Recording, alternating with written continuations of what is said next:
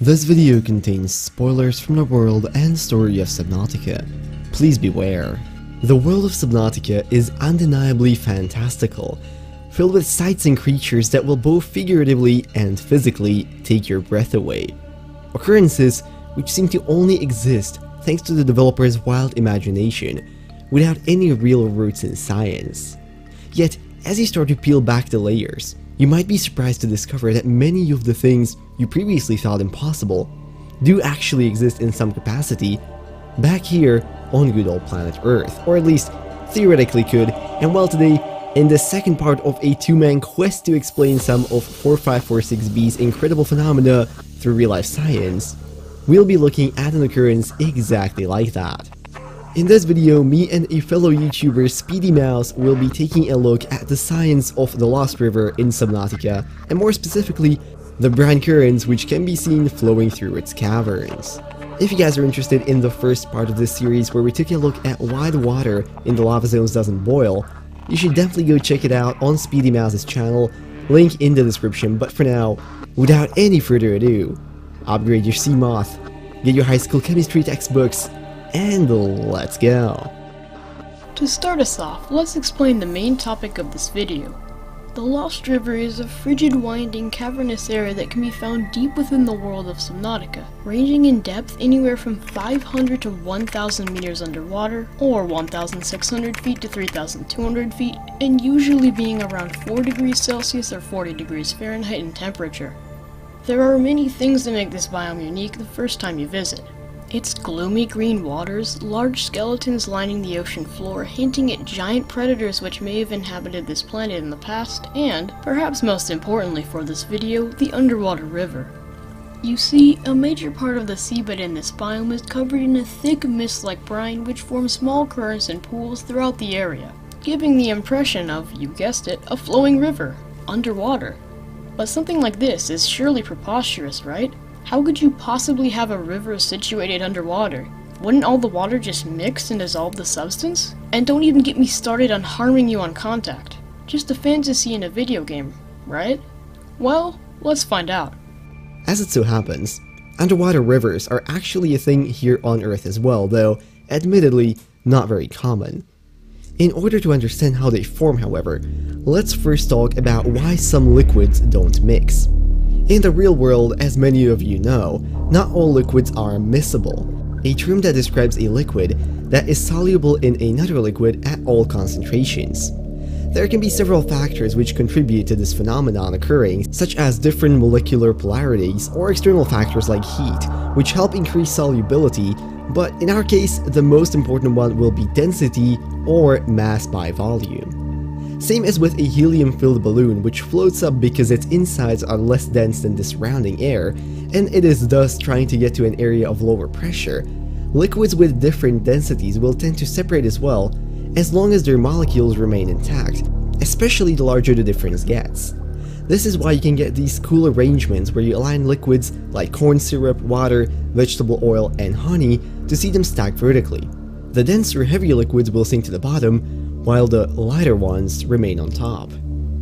With this in mind, a very common way for underwater rivers to form is that a formed sinkhole slowly fills up with fresh rainwater over time, which erodes the seabed at the bottom, eventually opening up to salty groundwater. When these two types of water meet, instead of mixing, the denser salt water stays at the bottom, forming this misty layer called a halocline, effectively creating what appears to be lakes and even rivers underwater. And honestly, comparing these pictures to the pictures mentioned from the Lost River, I'd say the resemblance is pretty darn uncanny. Now, as we've already mentioned, an underwater river can also technically form as a result of temperature difference between two streams of water meeting, which could definitely contribute to how the Lost River looks, given that it's a frigid biome, especially leading to the lava zones where the water would naturally heat up. As if that wasn't enough, the PDA entry of the brine lily even specifically states that the brine pools at the seabed have higher density than the water above, presumably due to the acid contained within. So, we've managed to explain the appearance aspect of the Lost River.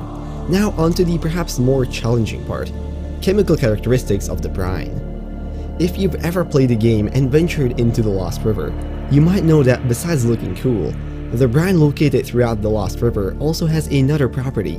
It is dangerous.